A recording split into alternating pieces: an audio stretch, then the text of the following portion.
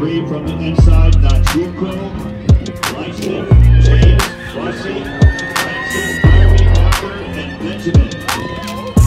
Now Brianna Lyston of LSU, and lane number 3. On the outside is Ballard of Alabama. Welcome to Sports Soccer TV. We have just witnessed Brianna Lyston winning over 200 meters, her first race in 2024 outdoors, and winning in a time of 22.46 seconds. She is in fantastic form this season.